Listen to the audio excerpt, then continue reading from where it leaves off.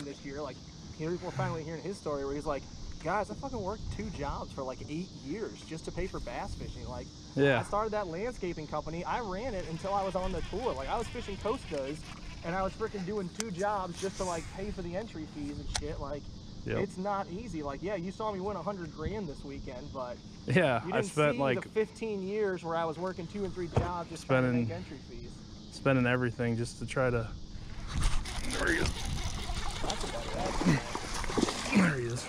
That is a better fish out of here. A little bit better one. Oh, he ate that beaver, didn't he?